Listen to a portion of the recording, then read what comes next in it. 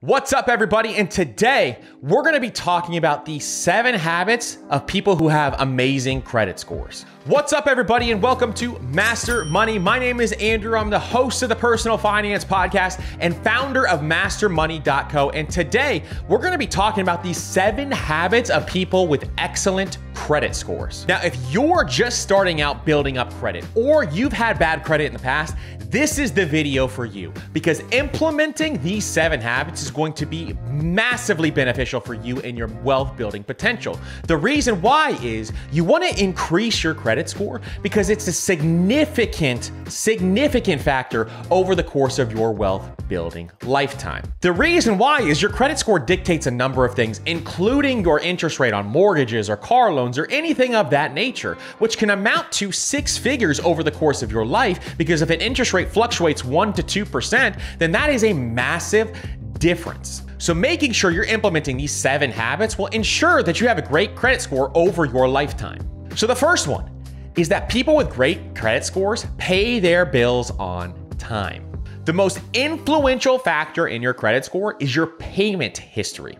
And making sure that you're paying your bills on time and you're up to date on your bills ensures that your credit score will not take any hits. Even one bill that is 30 days late will impact your credit score significantly. So making sure you have your bills paid on time is the first biggest factor. Number 2 is people with great credit scores watch their credit utilization ratio. Now, what is your credit utilization? What that means is if you're allowed to spend $10,000 across all of your credit cards and you spend $7,000 of it, you're using 70% of your credit utilization. That is not a good thing. So what you want to do is make sure that you're keeping your utilization as low as possible. In fact, studies have shown that people with a credit score above 795 typically have a credit utilization of 7% or lower. So making sure you're keeping that credit utilization as low as possible is extremely important. Now, how do you do this? What I personally do is I pay my credit cards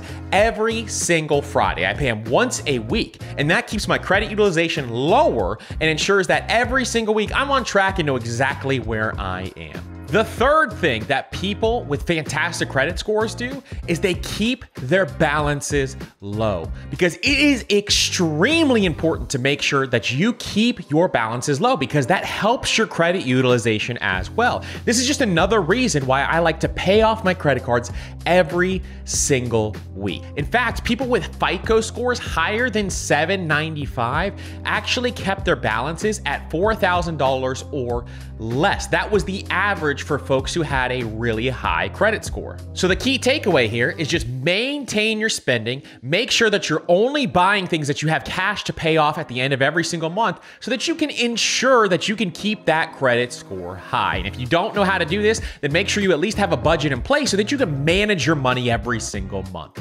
The fourth thing that people do with excellent credit scores is they give it time. Making sure that you're patient when it comes to building up your credit is extremely important. In fact, the average person who had a credit score of 795 or higher had at least 12 years of credit on their credit score.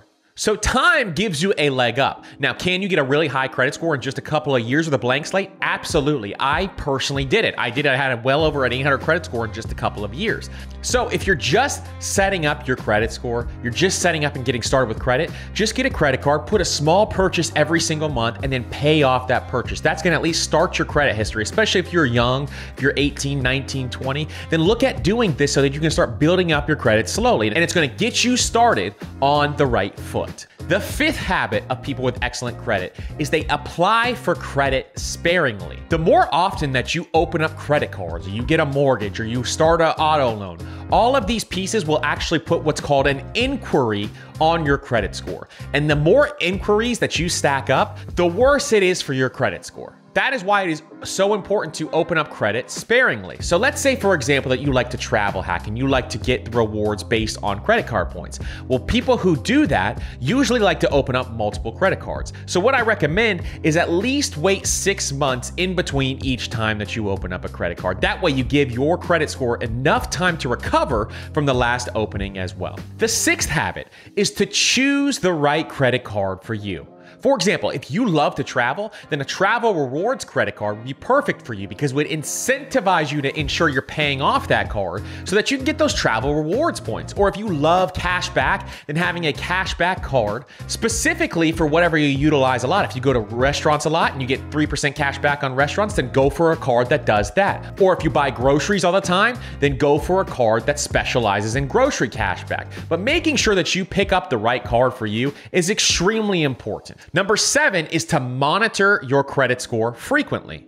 Now, monitoring your credit score is extremely important.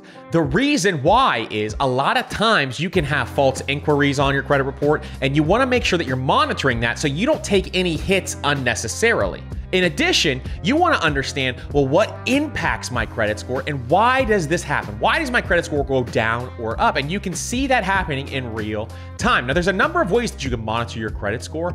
I like to do it at least once a year, but you can also do it through a lot of banks and credit card companies. Now, for example, Chase or Capital One, they all have different variations of credit score monitoring, and they can show you your score in real time. So making sure you're monitoring it frequently is extremely important. Listen, I hope you guys enjoyed this video of the 7 habits of people with excellent credit scores. If you have any questions, leave them in the comments below, and don't forget to subscribe and like this video and hit that notification bell as well. And here are 2 more videos that I know you guys are gonna love. And if you want more content like this, make sure to stick around, and we're gonna non-stop give you as much content as possible about personal finance, about business, and how to grow your wealth. Thank you again so much for watching, and we'll see you on the next video.